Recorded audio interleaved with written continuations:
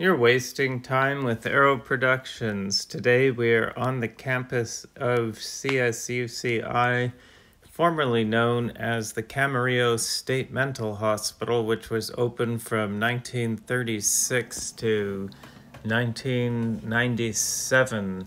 This campus is notable because it is where Charlie Parker was interned from July 1946 through January 1947. These are some of the old buildings which still stand on the campus that Charlie Parker would have seen.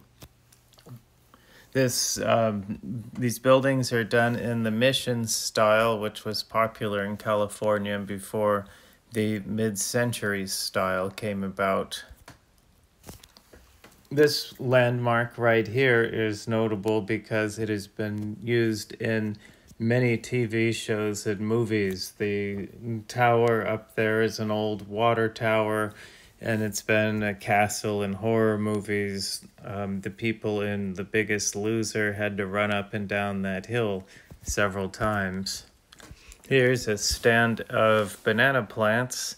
The weather is conducive to growing them. The campus is close to the coast, but not on the water, and you can see the islands from some places in the area, but it's not on an island.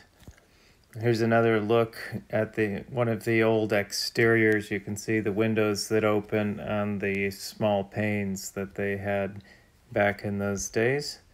This is interesting. This is the interior of the bell tower. One thing you notice is that the building is not level, though things are level inside individual rooms. This is a hallway that goes up and down a hill.